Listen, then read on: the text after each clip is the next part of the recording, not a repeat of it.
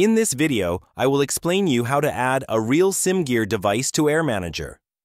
Please note that only one application at a time can connect to a RealSimGear device.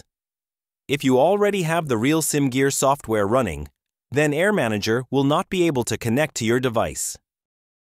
You can use the default device plugin, but you can also create your own scripts to create custom behavior. For example, introduce custom failures for training, which can be useful for flight schools. We will not go into creating custom scripts in this video, but rather keep it simple. Let's start.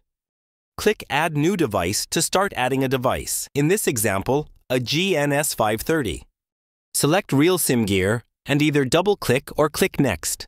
Now we have to select the right COM port. Some RealSimGear devices show up as an Arduino, in this case an Arduino Mega. By unplugging and plugging it back in, you can confirm that you have the right COM port. I removed the USB plug, and you see that it disappeared from the list. Plugging it back in, it will show up again. Now we are sure that we have to select COM port 5. Select it from the list and click Add. You see that it is now connected to the RealSimGear GNS 530. All that is left to do is selecting the correct device plugin from the list. You can see that this device plugin comes with a user property. It lets you select the position of this device in the simulator, which normally is GPS 1, whereas the GNS 430 will often be GPS 2.